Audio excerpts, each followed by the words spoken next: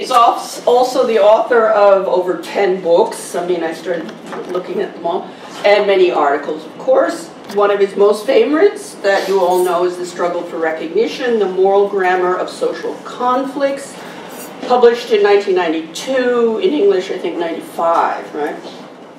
There he develops the concept of recognition, which Honneth is well known for, derived mainly from Hegel. But within, you can tell me if this is right, within a Habermasian framework of communicative ethics and employing some work, or some of Herbert Mead's social psychology and the objective relations theory of Winnicott, of Donald Winnicott. I'll mention just a couple of his books, a few more anyway. He, in 2003, co-authored Redistribution or Recognition, a political philosophical exchange with the feminist philosopher Nancy Fraser. In 2009, his Pathologies of Reason on the Legacy of Critical Theory appeared. And in 2012, the I in We, Studies in the Theory of Recognition.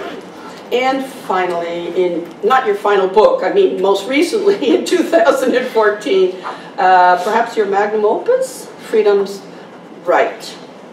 On a personal note, I'll just mention, I met Axel Honneth many, many years ago. 20. Oh gosh, is it? But you weren't really famous yet. Not as famous as you were now. And I can tell you from personal experience, he hasn't changed at all, which is very rare. People who become so well known, usually they end up sort of aufgeblasene Frösche or something, you know, blown up frogs. You know. But he's pretty much the same. So we're very happy to have you here. And to the talk's title today is 3, not 2 Concepts of Liberty, a proposal to enlarge our moral self-understanding. And I hear a few echoes of Isaiah Berlin's essay in the background. We'll see in a moment. Yeah. Yes, so I'm very grateful to be here. I'm grateful to Carol and to Sybil for having invited me and make this not very long trip possible. Took me half an hour. But I think it's for the first time that I'm here. I remember the first time I was in the actually in the graduate center of CUNY was 20 years ago when Putnam and Stanley Cavell had a discussion, which was a huge evening, a huge event. So I have best remembrances of, and it was at another place. Yeah, it was. Yeah, the old building. Yeah, okay. So now I'm sitting here and I give my talk, yeah, I hope we will have an interesting discussion on it afterwards. Even amongst those of us who are not altogether convinced by Isaiah Berlin's famous essay, 2 Concepts of Liberty, it has become commonplace to adopt a distinction which largely coincides with the one he offered. On the one hand, we think that the culture of modernity adheres to a negative concept of freedom, which grants to the individual the widest possible sphere of protection from external intervention in the pursuit of purely personal interests. On the other hand, however, we are just as strongly convinced that individual freedom only truly exists when one orientates one's own actions according to reasons that one personally holds to be appropriate and in this sense determines oneself. We sometimes adopt a distinction within this second positive model of freedom between an autonomous and an authentic form of self-determination. This distinction serves to contrast individual action oriented according to moral norms and individual action oriented towards the realization of one's own nature and the most individually experienced needs. But such a differentiation nonetheless largely conforms to the more fundamental classification of our freedom into negative and positive variants. In the following, I would like to argue that this bifurcation of the concept of freedom, which has developed under Berlin's influence, is incomplete and in a significant respect untrue. The two models foreclose the possibility that the intentions of an agent can only be formed in reciprocal interaction between multiple subjects, and thus can be realized without coercion only by acting together. This idea cannot be captured by the now commonplace notion that individual freedom consists in the realization of one's own already existing or reflexively achieved intentions. Rather, the realization of freedom should itself be thought of as a cooperative process, and only in the course of this process does it become clear which intentions should be realized.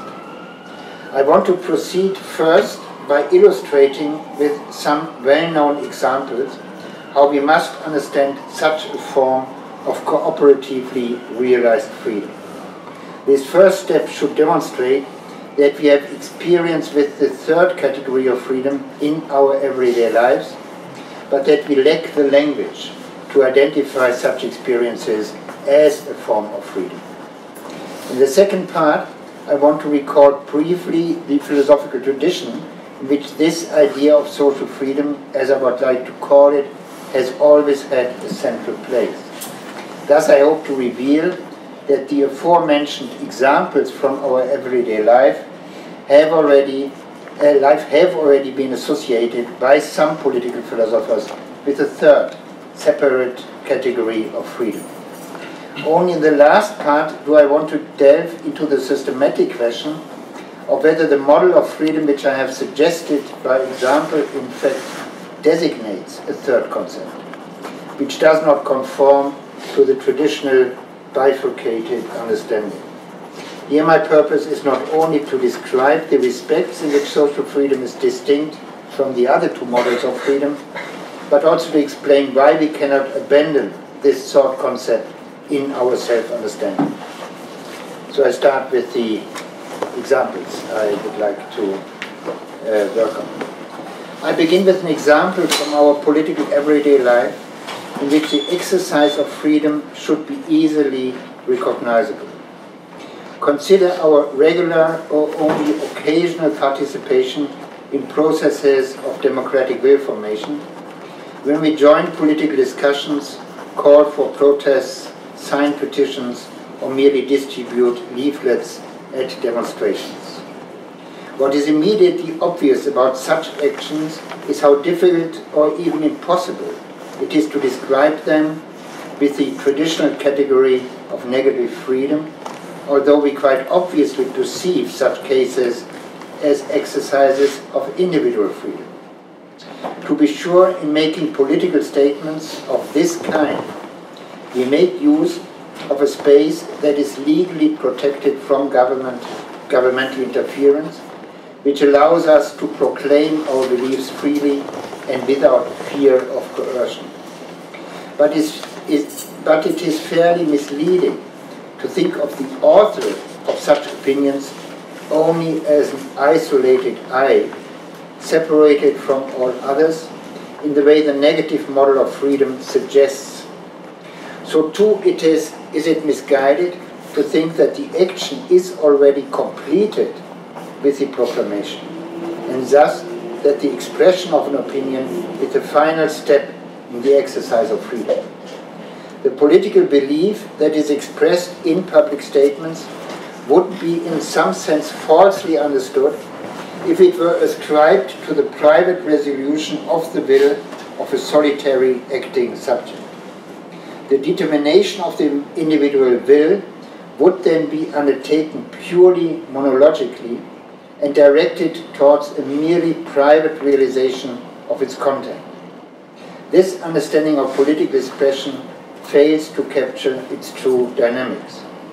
When the subject contributes to political discourse, she refers in her expression to a chain of earlier statements which she attempts to correct or improve, such that she can only appropriately be understood as a member of a previously constituted, self-reflexively given, and already present we. This means that the exercise of the free action cannot be regarded as complete with the mere proclamation of her belief. What the individual proposal aims at, and where it finds completion, is in the reaction of the addressed we, or of its individual representatives, who once again attempt to correct or improve upon the beliefs of other participants with their own. This description suggests that the participants in democratic will formation must be able to understand their respective statements of opinions as intertwining with one another in such a way that they cannot avoid assuming a we, which they together sustain through their contributions. Although we obviously have the tendency to interpret participation in democratic will formation as an exercise of individual freedom, such freedom cannot readily be described as an exercise of merely negative freedom. This is because the three distinguishing elements of negative freedom have little plausible application to such cases. The actor cannot be represented as a private subject who formulates the intentions of his actions by himself. Nor is he free in carrying out his action only when other actors do not arbitrarily interfere. And finally, his action is not complete as an exercise of freedom with the expression of his own opinion, but rather only temporarily concludes if the other participants have reacted to it in a rationally comprehensible fashion. The actions of my fellow citizens therefore do not place an obstacle to my own free political act, nor do they merely constitute the condition of its possibility.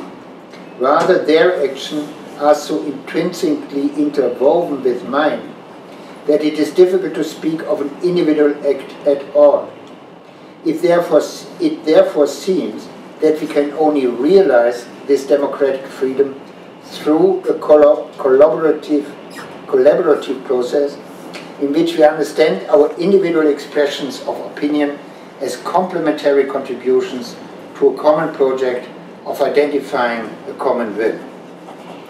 One reason why this intersubjective or cooperative structure of political freedom so easily falls out of view may that we usually think of voting as the standard case of democratic participation. Thus it can seem as though freedom consists in the singular and secluded act of forming a private opinion about one's own preferences, and of secretly recording it without the influence of arbitrary intervention. This picture of democratic action falsely takes the part for the whole. John Dewey famously railed against this view because he saw that it masked the essential participatory element of democracy. A myopic focus on voting fails to recognize that the casting of the ballot is preceded by public discussion, including open media coverage, and thus the process of reciprocal influence. Such deliberative discussions are a constitutive rather than merely an incidental feature of democracy. Taken in isolation, the casting of the ballot itself can perhaps be thought of according to the model of negative liberty. But this act is only a snapshot of a much more comprehensive process which is meant to ensure that through appropriate instruments for the exchange of experience and opinion, individual beliefs are not only aggregated, but are as far as possible bound together in a rational general will. Even when such an agreement concerning the common good cannot be reached because starkly divergent views predominate, the resulting conflict over the better interpretation of the general welfare must be described as a cooperative process.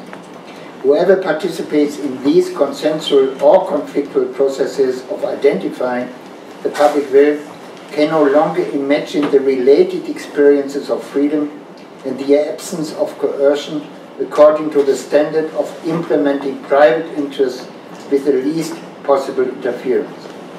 To be able to formulate one's own intentions, one must be able to take up the perspective of others and accept their potential corrective power.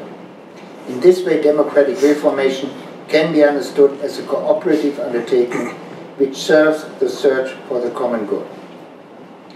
So as not to create the misleading impression that only democratic will formation with this description as an exercise of purely negative freedom, I want to give another well-known example from our everyday lives, which, despite its many distinguishing features, shares several common elements with political participation. Personal relations of friendship and love may also be interpreted as exercises of freedom on the basis of their known coercive quality and the attendant loosening of the boundaries of the self. But they resist description by the standard of the undisturbed realization of privately determined intentions. Even the first premise of a negative conception of freedom does not plausibly apply to this case. Someone who is maintaining a sincere friendship or romantic relationship will understand his actions within this relationship as free, but generally will form his intentions only in relation to the wishes and needs of his companion. The free action obviously emerges here not from interests or purposes anchored in the will of a solitary actor. But even if the negative concept of freedom were not so strongly associated with the presupposition of an isolated I, it would still not adequately capture the structure of freedom within love or friendship. For not only are the interventions of other persons into one's own sphere of action not felt as limitations, which would conform to the principle that only arbitrary or uncontrolled interferences impair the exercise of negative freedom, but also the wills of the participating persons are so attuned to and enmeshed with one another that talk of intervention loses its meaning. The limitation of one's own will with respect to the concrete other frequently rises to such a level that it becomes impossible to distinguish clearly and definitively one's own interests or intentions from those of the other. The aspirations of both persons overlap not only in certain respects, but permanently interpenetrate each other, so that their fulfillment can only be understood as a common concern. Where, however, individual interests are melded with those of others, where mine and yours can no longer sufficiently be distinguished, the freedom of a person should not longer be measured according to whether her own intentions can be realized without arbitrary interference. It should already be clear that the examples of democratic will formation and personal relationships have more in common than it would appear at first glance. The point at which the negative model of freedom fails is nearly identical in each case. In both democratic participation and personal relationships, it is unclear what constitutes one's own will, in respect to which the unrestricted realization of the free act of the individual could be assessed. In the case of democratic will formation, the subject only understands her political actions correctly if she thinks from the concurrent perspective of a we, the permanent renewal of which she contributes to with her own beliefs. But because of the necessity of remaining open to other perspectives, the aspect of these beliefs, which is truly proper to the individual subject, is only something preliminary and tentative. The beliefs, therefore, cannot accurately be taken as a stable output variable that is used to measure the unhindered realization of freedom. Something similar is true in the case of friendship and romantic relationships, in which the boundary between one's own intention and that of the other fall away to an even greater extent. Because of the shared perspective of a we, the plans and the aims of the other are implicated in the determination of one's own will, such that the aspirations of both participants become intertwined. Both in such personal relationships and in democratic political life, the negative model of freedom is inappropriate to describe the kind of freedom individuals practice. In these social contexts, freedom consists in an unforced cooperation which assumes a higher degree of consensus concerning the aims of action than the negative model of freedom is capable of accommodating. One might object to the argument up to this point that these examples, even if they do not represent instances of negative freedom, can nonetheless be understood in terms of positive freedom. Since we draw upon this second category to clarify certain aspects of our normative culture, by speaking, for example, of moral autonomy, it would make sense to attempt to understand democratic participation and love and friendship in terms of the other model of freedom Isaiah Berlin put forward. But this attempt too quickly reveals itself to be inappropriate for articulating the kind of freedom we realize in these cases. With the concept of positive freedom, we no longer describe an individual action as free insofar as there are no arbitrary external obstacles to its exercise.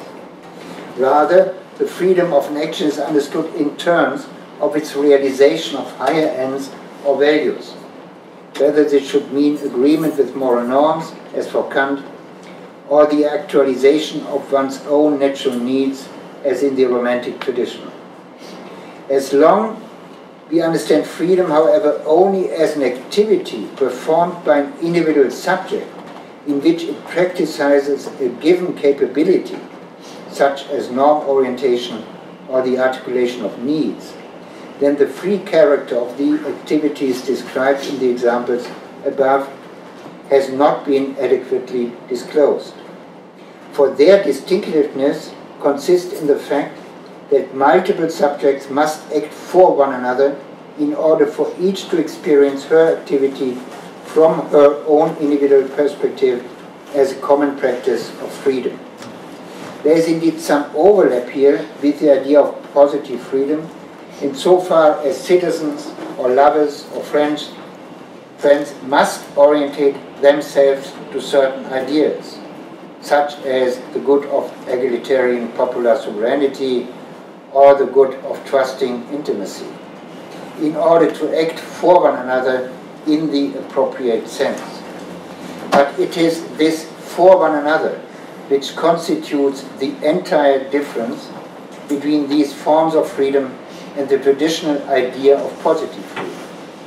For in democratic will formation or intimate relationships, the good that is striven for can only be realized when multiple subjects carry out uncoerced actions which reciprocally complement one another and thus enable free collaboration. To be sure, this suggestion could also mean that the difference between positive freedom and the third form of freedom I've been searching for only consists in the kind of good pursued, rather than in the mode of exercise itself. Whereas in the case of positive freedom, goods and values are searched for which are individuals,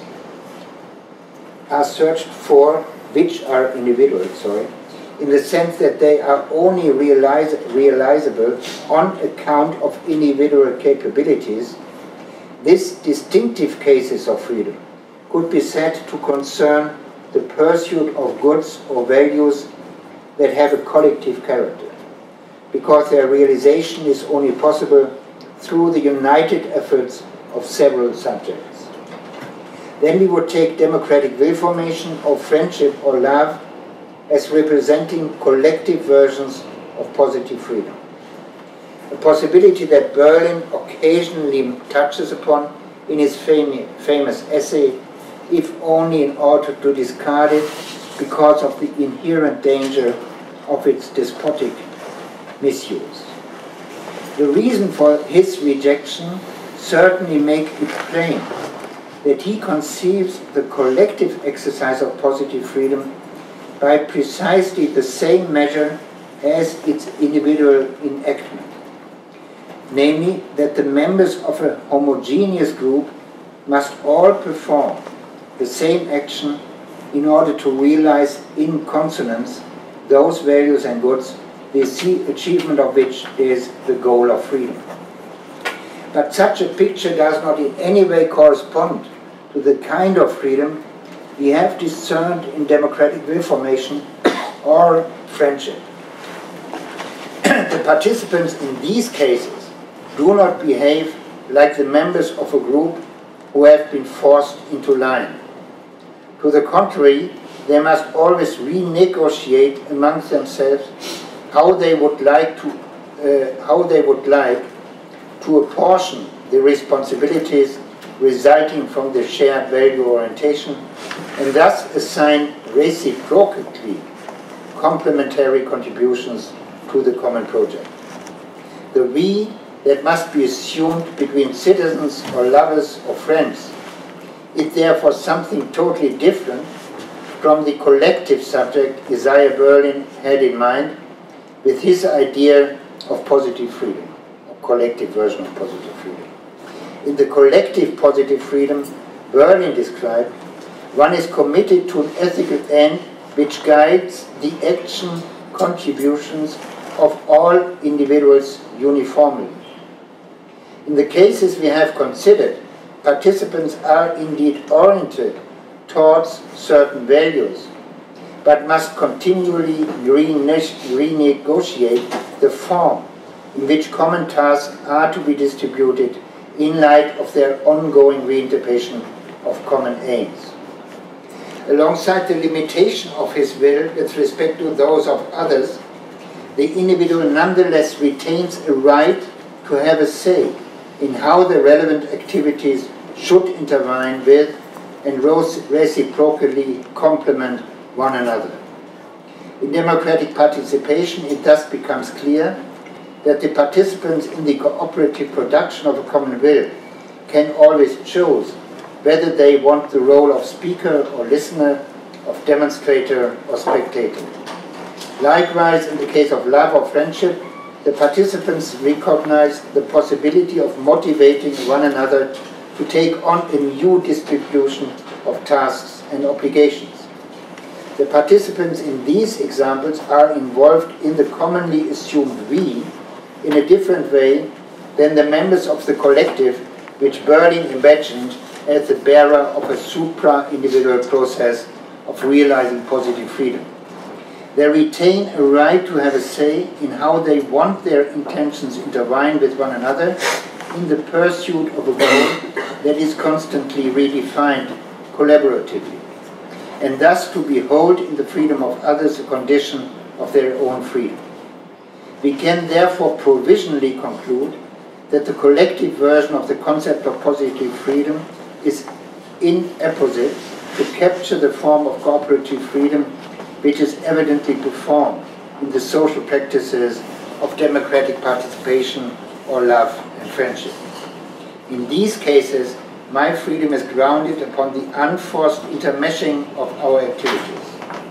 On this basis, I can envisage the other not as a limitation, but rather as a requirement for the realization of my strivings, without thereby giving up the possibility of co-determining the goal to be achieved in the form of this intermeshing. Before I pursue this train of thought further, I first want to examine whether one can find suggestions of such a third, social or intersubjective model of freedom in the philosophical tradition. So I come to my second point. The two other chapters are shorter. This was the longest chapter.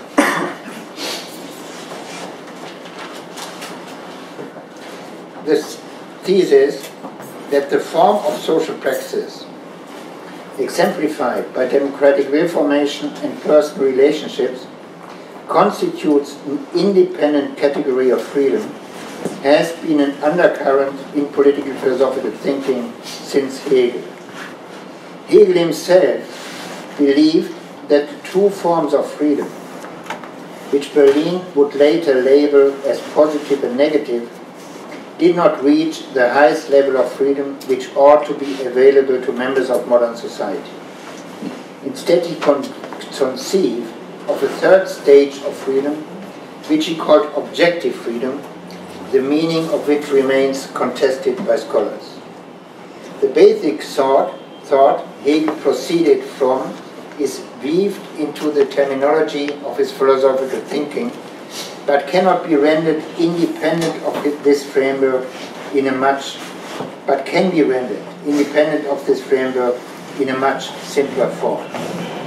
If a person's individual action is conceived of as free only in the negative sense, that there can be no impediments to the exercise of the will in the external world, such a conception fails to consider that the intentions underlying the action can only truly be freely formed when they too are independent from causal force and thus anchored in self-positive reasons. Kant, following Rousseau, had similarly concluded that the will can be free only when its content is determined by rational considerations. Hegel argues that this Kantian view, to which he affirms in the first step, however, leads to the equally peculiar consequence that there is no guarantee that the self-determined intentions can actually be realized within the objective world. From the defects of these two concepts of freedom, Hegel developed this synthetic view, according to which the complete idea of individual freedom would only be achieved if the self-positive resolutions of the will can be thought of as furthered or willed in or even by reality. For Hegel, this was possible in those ethical spheres of modern society in which the freely chosen intentions of participants intertwine with one another, complement one another, and thus find willed fulfillment within social reality. It is not yet altogether clear from this rather formal, broad-brushed presentation what Hegel meant to convey with his idea of a third objective freedom. Here, the different interpretations of Hegel depend upon how strongly Hegel is thought to remain influenced by Kant's conception of freedom.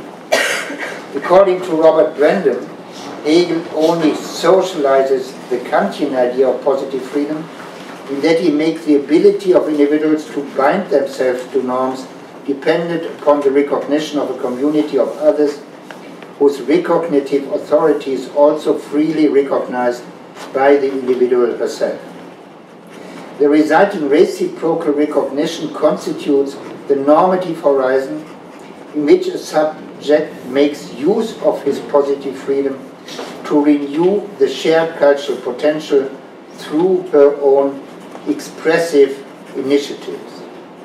That's a notion from Brennan. This interpretation converges with the idea of social freedom I have hinted at so far, insofar as the core of the Hegelian idea is understood as connecting individual freedom to the assumption of the perspective of the we, but the freedom which is realized through this participation in a community of subjects reciprocally recognizing one another's autonomy is, in Brandam's interpretation of Hegel, understood only as an individual exercise, as the expressive act of the individual who lends a new accent to the shared culture. To a certain degree, Brandam's notion of freedom is here an expressivist version of the positive concept of freedom. In contrast, I believe that Hegel understood the freedom made possible by reciprocal recognition as itself a common or cooperative practice. According to Hegel, it is only by complementing each other that the intentions of the individuals can achieve the individually desired conclusion. Thus, freedom in its objective sense is not something an individual subject can perform on his own, but rather is something he is only able to achieve in regulated collective action with others.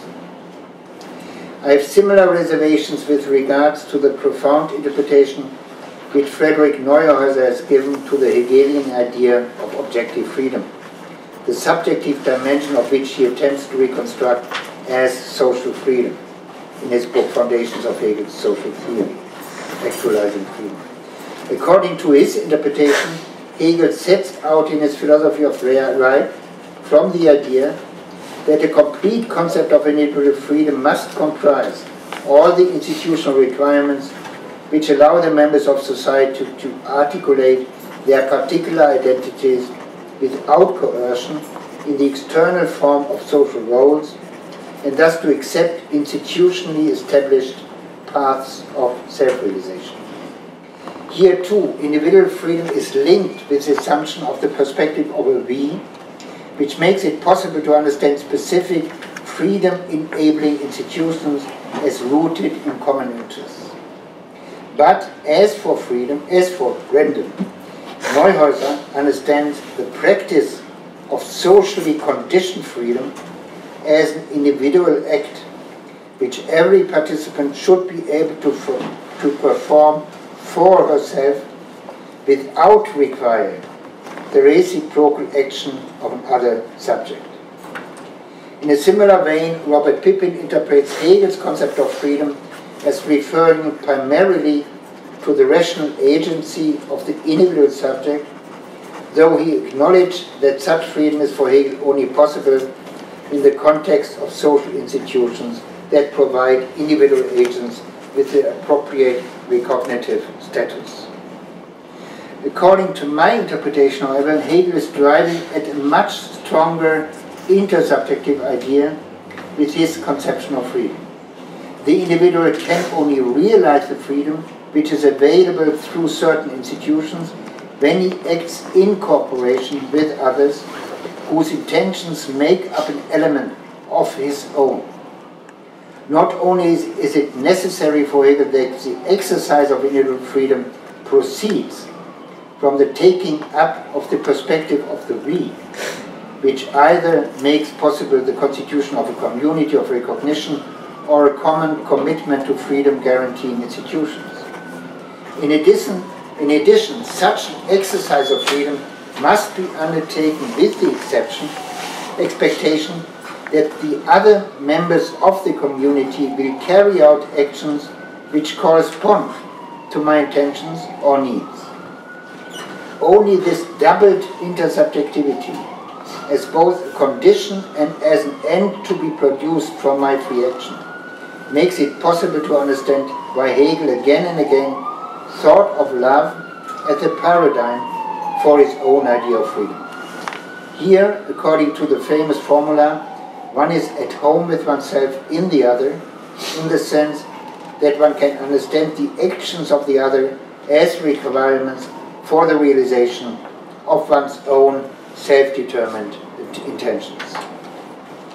As the famous formulation "to be at home with oneself in the other" already suggests, Hegel intended far more with his idea of objective freedom than to identify, for therapeutic purposes, certain possibilities of unforced and thus free collaboration in modern society.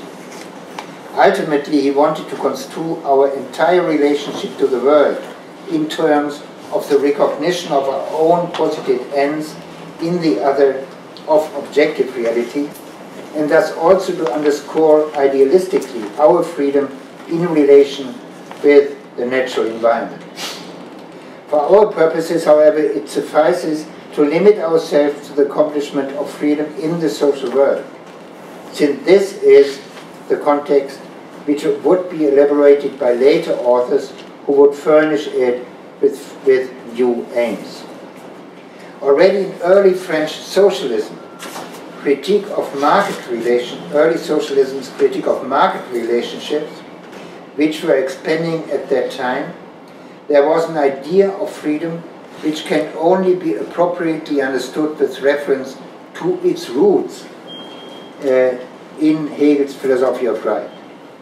Unlike the understanding of freedom in classical liberal law, which is charged with the legitimation of purely private interests in the capitalist market, freedom is understood in the writings of Fourier and Proudhon as a solidary activity of being for one another, which both thought was manifest in the unforced cooperation between craftsmen. Just like Hegel, Proudhon suggests that individual freedom must be thought of not merely, and I quote, as a barrier, but rather as a help to the freedom of all others.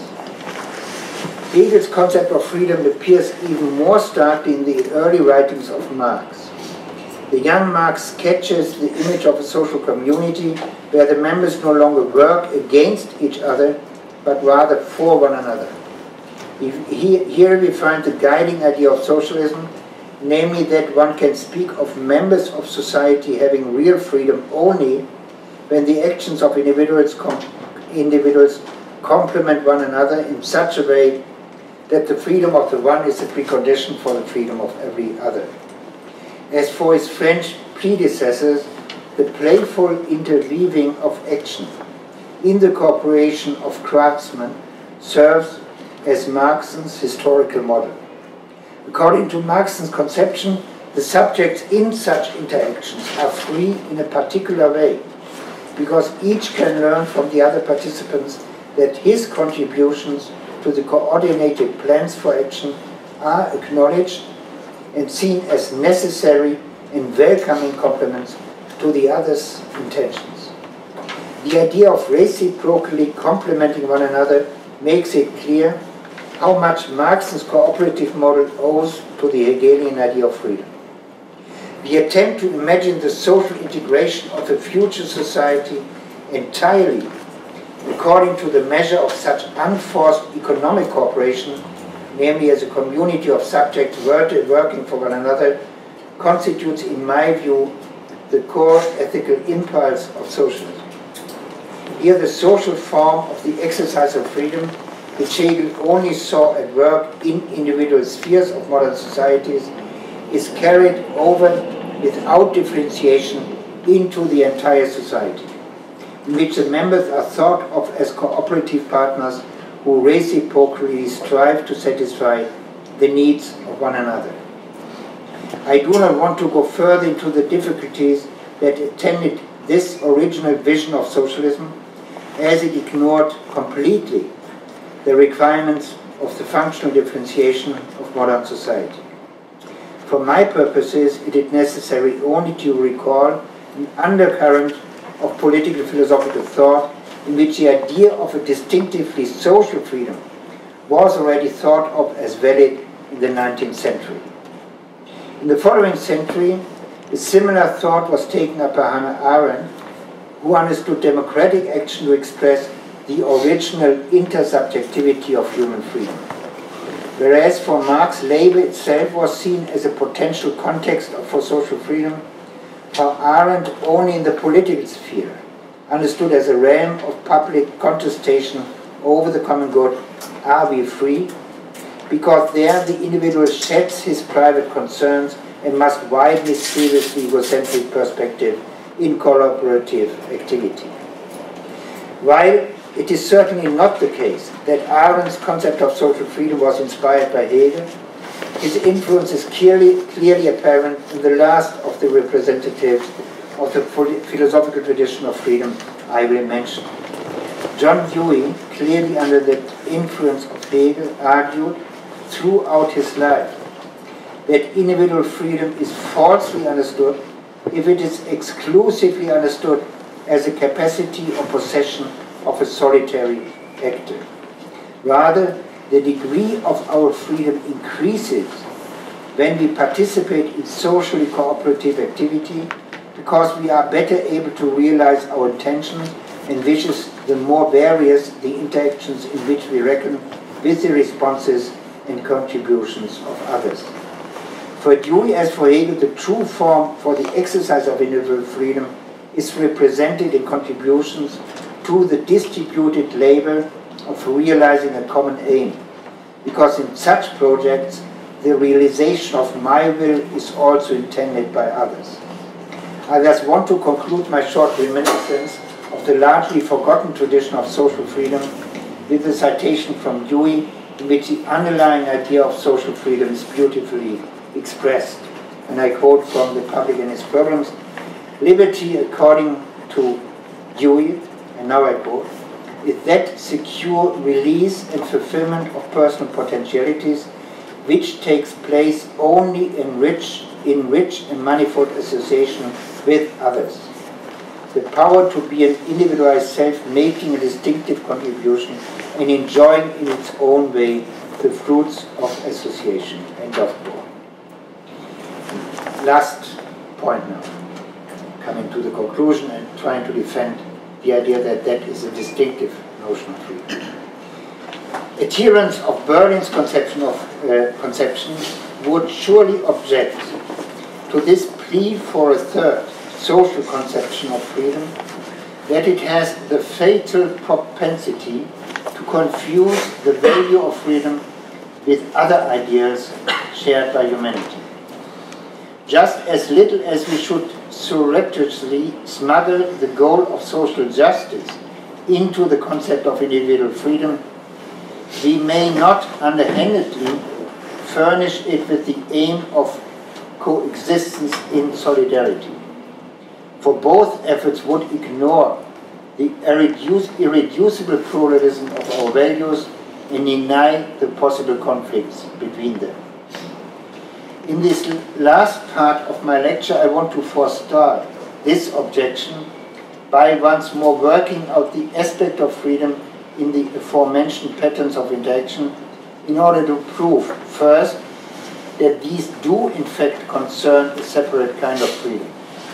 Next, I want to show that the exercise of this freedom in or through cooperative actions need not to be bound to the common pursuit of the same aim, but rather is compatible with the achievement of completely divergent values. For this reason, the constant factor in such practices is the particular form of social freedom, whereas the values that are pursued thereby can vary and thus ought not to be confused with the underlying shape of freedom itself.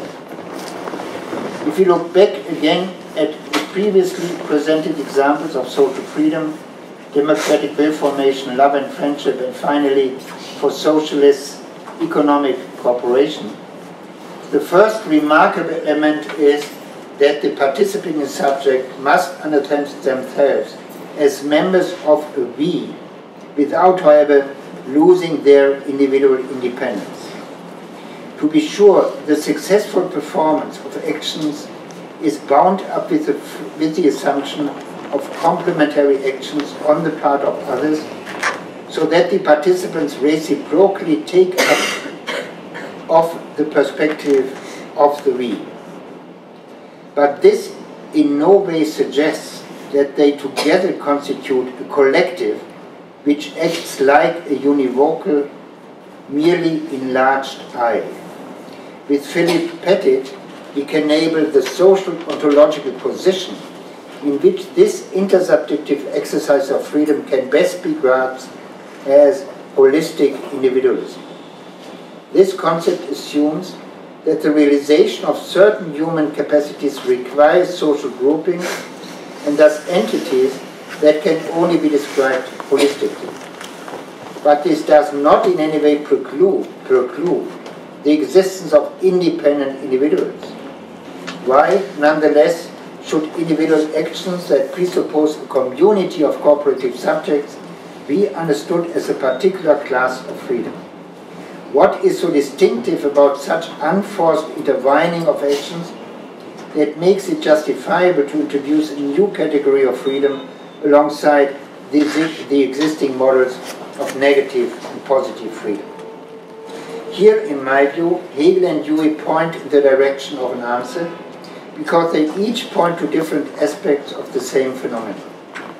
Both are of the opinion that the distinctiveness of the reciprocal process of unforced intertwining of ends lies in the fact that the contribution of each is is experienced as willed by the other. In contrast to all other actions, which can be understood as either negatively or positively free, this class of cooperative actions shows that we can each assume the consent of the other and thus can carry out our own action with a consciousness of unforced responsiveness. Not only is there no expectation of arbitrary interference from partners to the interaction, more than this, one can trust that what one freely does will also be freely wished by the other or all other participants. In more systematic terms, the uncoerced nature of a community action here is increased because both sides know of each other, not only that they perform a freely chosen action, but also that the carrying out of this action fulfills an autonomously generated intention of the other. Hegel emphasizes above all the cognitive side of this exercise of social freedom as it should exist in the reflexive structure of commonly shared knowledge. Dewey much more starkly stresses the affective side in the enjoyment of experiencing how one's own actions are seen by others as preparing the way for completing their own ongoing actions. The exercise of such a form of freedom certainly requires, as already indicated, by the accompanying consciousness of a we, that the participants pursue common aims or values, because these common aims and values require them, in forming their own intentions, to take the intentions of the others into consideration. Each participant limits herself to carrying out such actions which she knows will contribute to furthering their shared aims. Whereas positive freedom is related to the assumption of a reflexive act of self-determination or self-articulation, social freedom is bound to the assumption of the development of a common will. Where such a common will is not present, and the perspective of a we cannot be taken up by the subject, it is not possible to form in their consciousness an agreed upon scheme of cooperation which would allow them to act for one another through their complementary contributions. To this extent, the idea of social freedom, unlike the concept of freedom, of negative freedom, but like the positive concept, is a selective category of human freedom. It does not designate a general, unconditional capacity of subjects, but rather one which is bound to the existence of certain social conditions, namely belonging to a community of ethically concordant members. This assumption of membership in an ethical community cannot, however, be misunderstood to mean that the participants have completely lost their capacity for personal initiative and independence.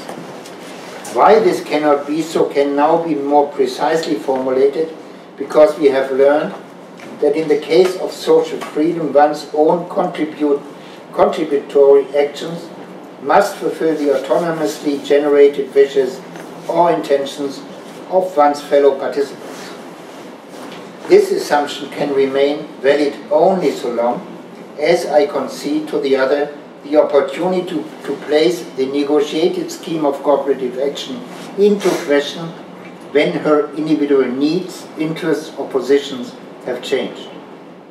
Because such a claim must be reciprocally acknowledged so that all participants can understand their contributions as fulfilling the autonomous wishes of others, the exercise of social freedom must be bound to the assumption of the recognition of the claim of every other to co-determine the commonly practiced scheme of cooperation. Though social freedom can be exercised only in the pursuit of common aims, the determinate content of these aims always remains open for revision and contestation by the members of the presupposed we.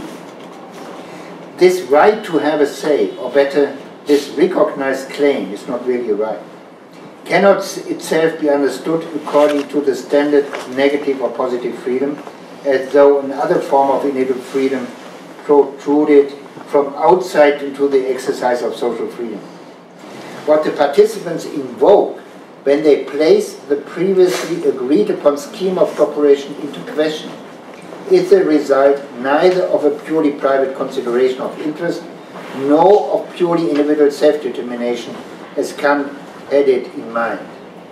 Rather, they discover the content of their will against the normative background of jointly entered responsibilities, in order to check whether their wills remain in agreement with the negotiated scheme of cooperation.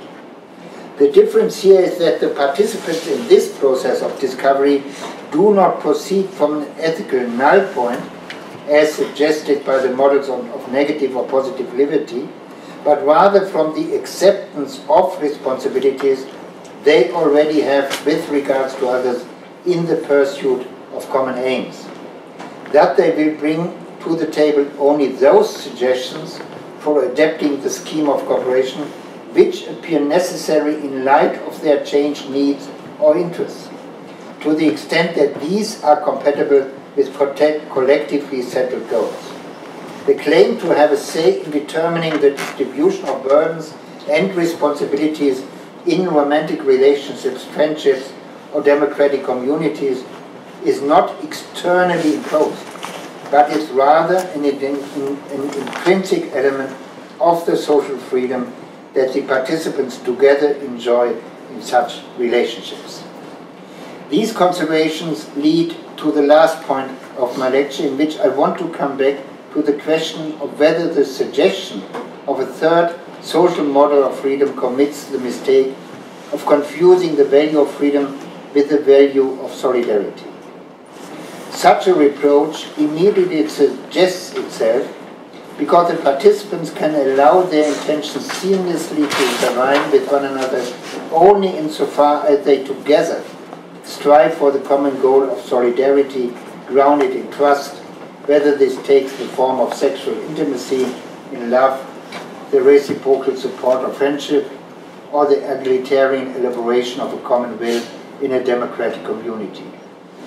The reason why this works for all contributors, so the objection runs, is the unified realization of the good of solidarity and not, as I would like to have it, the value of a particular kind of freedom. However, this objection requires more information of what the value of solidary cohesion should truly consist in. And thus one confronts the true difficulty, namely that although one can identify such positive experiences as reciprocal trust or mutual aid, this does not serve to explain the special quality such solidarity has for us. What difference would it make if the various forms of solidary relationships drew their value for participants from the fact that they constituted different variants of social freedom? Then that which makes love, friendship, and democratic collaboration worth striving for could not simply be explained by reference to the good of solidarity. Rather, solidarity would draw its value for us from the fact that it allows us to exercise in different ways a form of freedom in which others are not experienced, as in the normal case, as limitations, but rather as conditions of the possibility of forming and realizing our own intentions. We strive for solidary relationships not for their own sake, but rather for the particular kind of freedom which they embody in various forms.